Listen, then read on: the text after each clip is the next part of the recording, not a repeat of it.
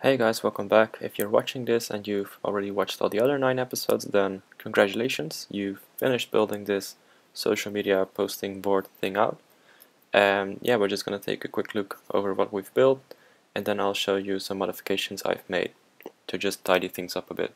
So what we've built is we've built a YouTube social media posting board, so we can submit YouTube links and people can interact with them, comment on them. So if I just grab a YouTube link here, just say Despacito,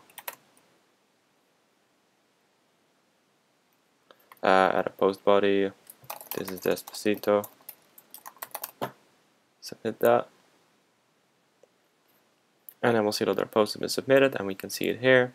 We can click on it to play it, that is just going to play in an iframe, and then if we click, then we see our post body here. If this is larger than 150 characters, this will truncate down our timestamp, and then if we click into the post to the replies, we can add a reply here. So we'll say, when is Despacito 2 coming?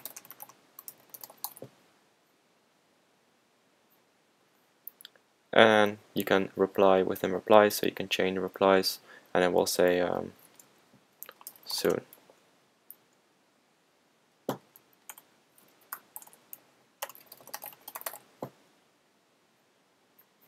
So you can see that that is the functionality we have.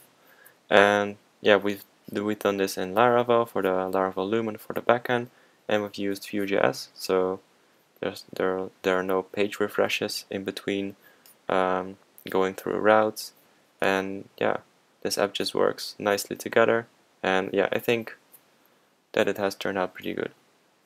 So as you might have already noticed, I've added the invisible reCAPTCHA.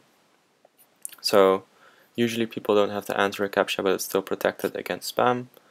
So if you want to implement this yourself, I'm not going to do a whole episode on this, but you can check out this commit, which I will leave in the description, where you can see all the code that is used for this functionality.